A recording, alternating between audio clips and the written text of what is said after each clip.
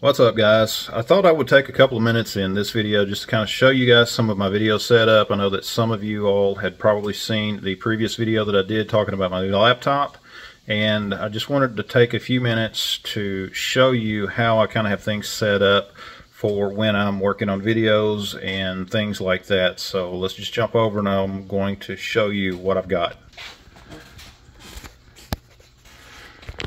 You can see here my desk is just a little bit messy because of the wiring and stuff. I still got to do some cleanup on all of this. You do see my new Envy laptop, my HP Envy right here.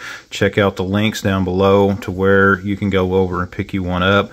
Something else that I'd recently done is I picked up these Samsung monitors. Both of these are 32-inch monitors. I do have it set up for multiple display. That's what this one adapter is here. You know, there's different hubs, different docking stations and things like that that you can get that does this. And in fact, I may upgrade later on just to try to get more of a consistency and be able to get rid of some of these cables, because right now I've basically got a couple of things stacked between card readers, between the USB hub and of course the monitor station. You know, I'll probably clean that up later. If you guys have any recommended docking stations, let me know down in the comments below.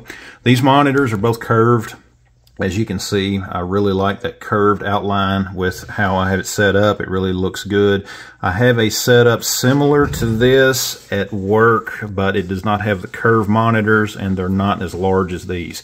But it is a dual monitor setup that I have at work on the desktop that I use there. But for me here at home, this is what I decided to do since this is my space. And this is what I wanted to do here. And you can see I've got our system up on one side. I've got the video screen capture up on the other. And just for display purposes, I've got my website here as well, systemcontroltech.net. I do occasionally try to put posts and articles and things up there, so go over and check it out sometime. It's nothing too fancy, guys, but it does work for me having the multiple monitor setup. Specifically, if I am remote desktop into our server, I can have the server up on one side and then have our system up on the other. I do that very regularly, so that's something that is very common for me to do. But guys, this is just a quick video that I wanted to do just to show it to you for those of you guys that might be interested. And I'll put links to everything down below, so go over and check it out, pick you up a monitor, a computer, just whatever you're needing. That way you can get you some gear that you might need and you can help support the channel. But anyways, guys, thanks for watching. Check out the rest of the videos on my channel. Be sure to like, subscribe, and share, all that kind of good stuff. And guys, we'll see you next time.